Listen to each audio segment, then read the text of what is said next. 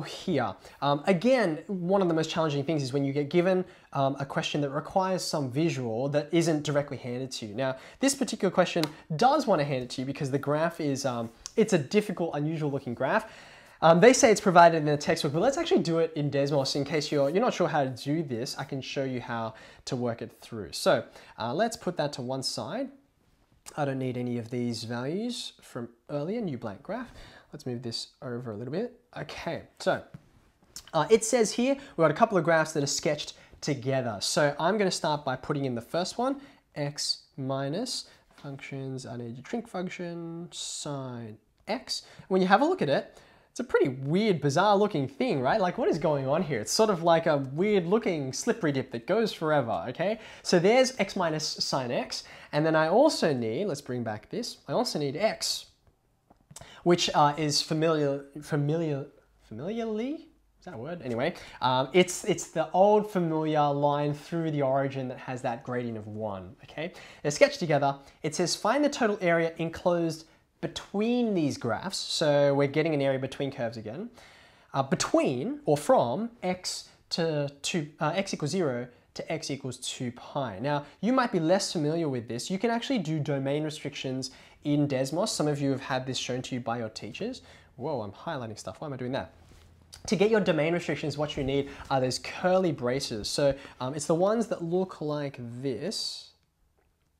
These are the curly braces. They tend to be, if you think back to our work on function notation a little while back, that's how we write our domain restrictions. So you can see them in the bottom of the keyboard near the middle. So I'm going to put these curly braces in, and then you restrict the domain however it is that you like. So I'm going to go from 0 to 2 pi. So what you can see is I've got, let's move this over a little bit, I've got just this little portion here, okay, of the graph. I'm going to do the same thing for x because both of the graphs are restricted, and I'll restrict them in exactly the same domain. So from 0 to 2 pi. Okay, now what I'm going to do is I'm going to shuffle this out of the way, we don't need it. I can see my graph here beautifully. There's a few things I want to point out. For starters, when you use Desmos from scratch, the default setting is that you are in radians. And you can see that if you have a look at the numbers on the axes. Sine x, where does it usually have one full loop? It's going to be the same as this x minus sine x thing. It has one full loop at x equals 2 pi. That's why they've chosen this particular boundary. Now, it doesn't look like x equals 2 pi because we're not familiar very well with the decimal expansions, but if pi is 3.14, then 2 pi is about 6.28, right? And you can see it there over there on the right-hand side. You're like, oh yeah, it just goes past 6. Now to make it even more obvious to you, and again, some of you may be familiar with this feature in Desmos, if you change the way that the axes are written, the scale is written, then you can see it much more obviously. So go to that spanner icon in the top right-hand corner. And then when you have a look under x-axis and y-axis, you can see there's an option there on the right-hand side that says step. So what this means is how much does it step up by each time as you go up and down the axis. If you have a look at the moment, the step is 2. There's 2, 4, 6, 8 going up the y-axis, and it's the same thing on the x-axis. So what I'm going to do is I'm going to change the step into something that fits radians, namely pi. So again, you can actually type pi on your keyboard, or you can just use that pi symbol that's over there in the bottom left of the Desmos keyboard. If I hit pi there, have a look at what has happened to our x-axis now. There's 0, then pi on 2, then pi, 3 pi on 2, and of course 2 pi where we end. Just for completeness, I might as well do it for the y-axis as well. So this looks much better, right? I can see exactly where I'm integrating. In fact, I'm just going to grab this screenshot because I want to draw all over it. Let's just grab the appropriate section in here.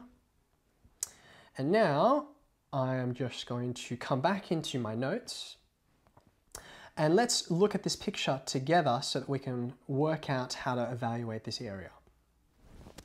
Okay, so I've got the picture now. I'm ready to actually come back to what they've asked, which is find the total area enclosed between these two graphs. So if I come in here closer, you can see here is the area I'm interested in, right? There's the first of the regions, and then there's another one up here, okay?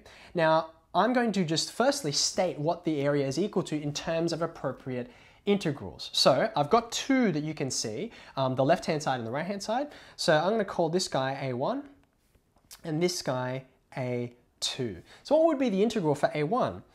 It's an integral, it's an area between two curves, so I just need to know which is the top and which one's the bottom. Now the top one, in this case, is the blue line, which is y equals x. That was the formula given to us in the beginning. So I'm going to write that as the integral, starting from, have a look, it goes from 0, and then where does it end?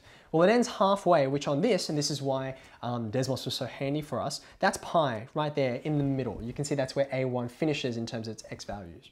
So I go from 0 to pi, I'm going to take the top section, and then I'm going to subtract this bottom section, which we said was x minus sine x. Yeah, there we go, okay. So I'm going to do a subtraction here, x minus sine x, bracket, bracket, all with respect to x.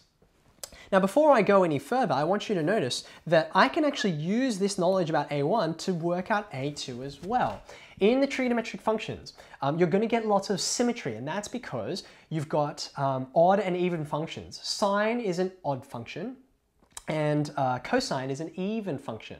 Tan is also an odd function too. So because you get this symmetry all the way through, I hope you can see that A1 and A2 are identical in size. So therefore, I can say that A2, I'm going to state its integral in a second, but I can say it's equal to A1, so I can just double that and work it out.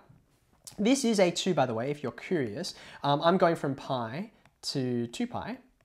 And at this point, the red graph is on the top, so it's going to be x minus sine x. And then I'm going to subtract the bottom function, which in this case is now x. That would be A2, and you can go ahead and you can integrate it, but I'm always interested in saving as much time as I can. So instead, I'm going to say from the graph,